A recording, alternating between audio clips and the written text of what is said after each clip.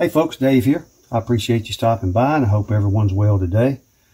A few days ago I posted a video where I made this square for my laser bed, and a couple of viewers, Ben TV4 and Cockatoo Birdman Bill, asked where did I get these magnetic tie down pins.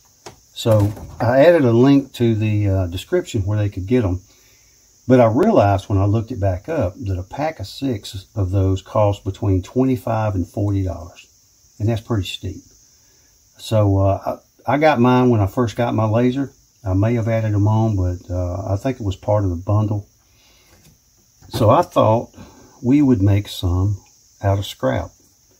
And they work pretty good. They don't fit in the hole. They don't go in the hole. They go on the little span of metal between the holes.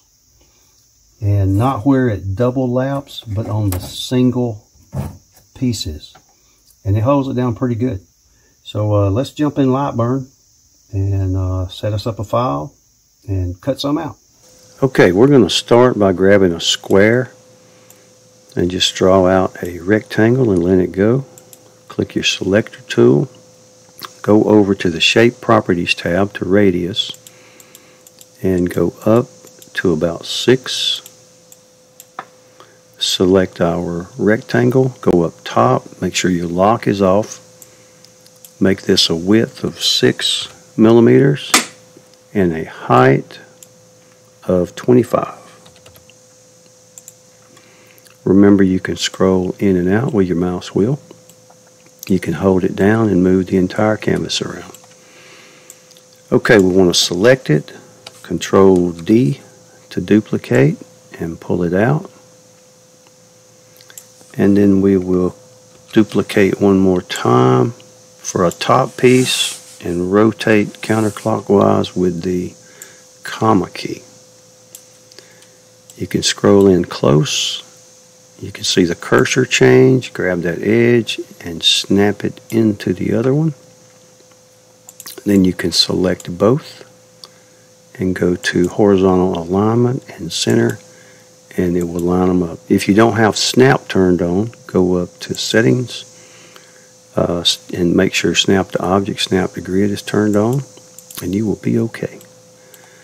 You can select both of these, go up to tools, Boolean Assistant, and a Boolean Assistant will show you the result of these actions, and what we want is union, and click OK, which we could also get here on the left. Now we want to select this top piece and make it a width of 50 and a height of 5. And we're just going to set it on top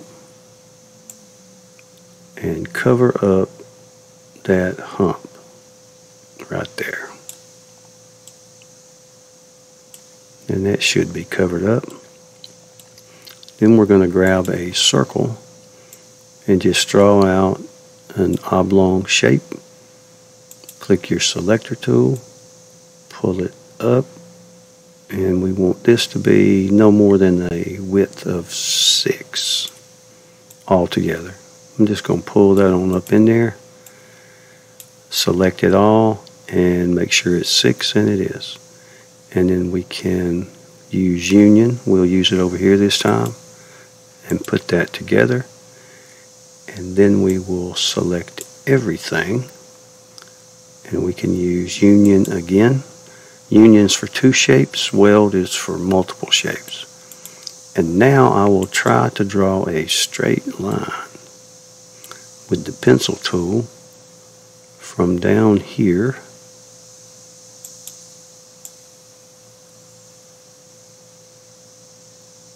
up to about there.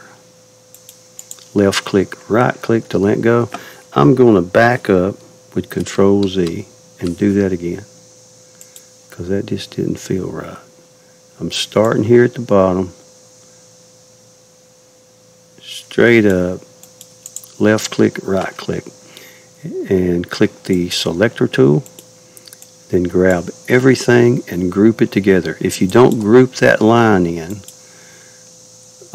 your pen will cut out, drop, and then the laser will try to cut it. So be sure to group it in. And that is about it. So let's set up about 6 of these. So select it, go to the array tool. On the X columns, I've got a space of 2, which is fine. And I'm just going to go up 2 on the X columns and up 1 on the Y. And there we go. So we have a set of 6 to cut. So let's jump into laser and cut these out. I'll be right back, folks. Okay, we're ready to cut these out.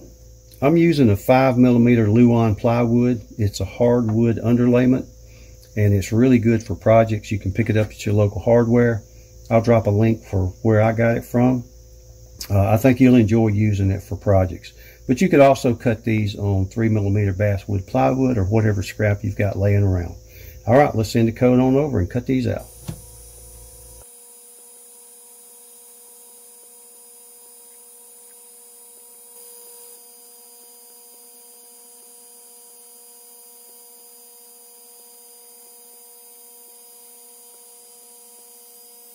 Well, it still cut the line after it dropped, so apparently I've done something wrong. But as long as they work, we'll be okay. Let's pull these out of the way and try these new ones.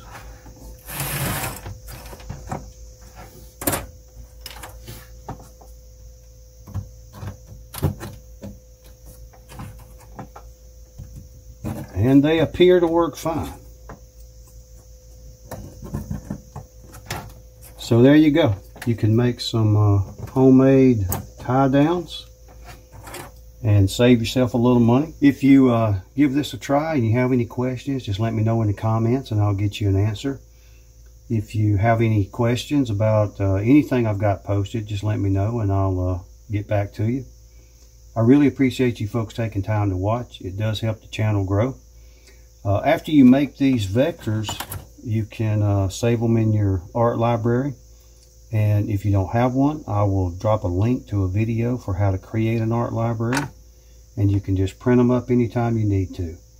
So just check back often for new videos. You folks take care, and we'll see y'all next time. Thank you.